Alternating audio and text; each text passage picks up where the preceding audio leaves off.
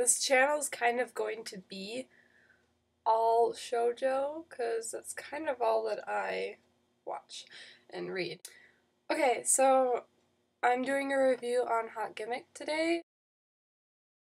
Basically, it's a total shoujo, just to start you off. It has a very big twist to the end of it, and I love it, and I love huge twists, and I like who she ends up with in the end, and I really like mangas like that where it like leads you along and you try and figure out the ending, but then they're like, nah, it's gonna be this, and you're like, whoa. But it's a story about a girl who has a couple childhood friends, and they all live in the same complex kind of apartment building thing.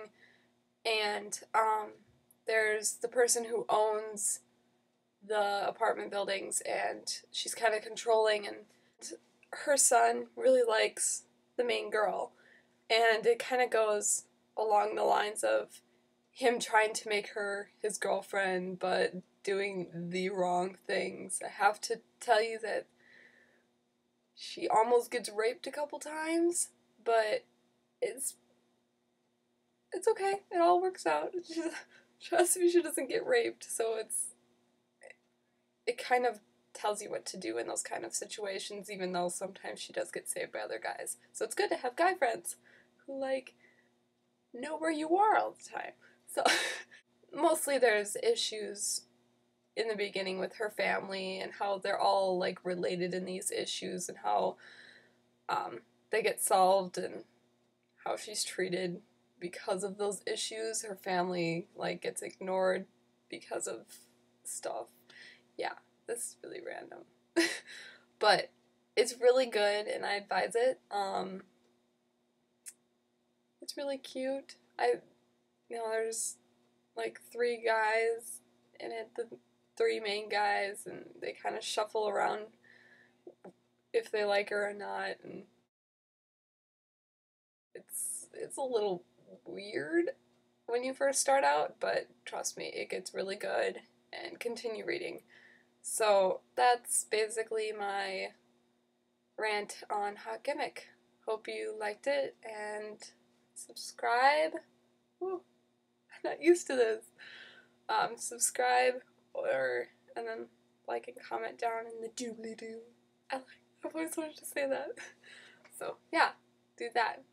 And hopefully I'll have more videos on shoujo. If you have any suggestions for me, I can watch or read a couple things within a week, and then maybe I can do a rant about how I felt about it. So if you have any suggestions, please put them down below, comment, subscribe, do the normal stuff. And my computer just went black and I have to go. So I will see you later, and hopefully I'll make another video on something.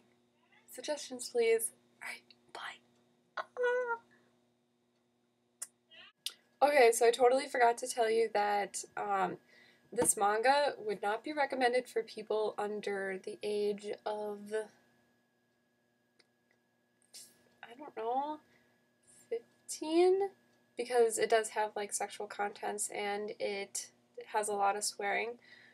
And drinking, like, people are underage drinking, so if you read this, you think they're really cool, they're not. Don't drink, don't try and rape somebody because you're trying to get revenge against people. So don't do it. Please read it if you're of age. I don't know what it's rated. I don't know if it's plus 18. No, or 18 plus or whatever. But yeah, just be aware of that. My mother read it and she's freaking out. So yeah, just thought I'd let you know. But it's really good if you can handle that kind of stuff and live above the influence.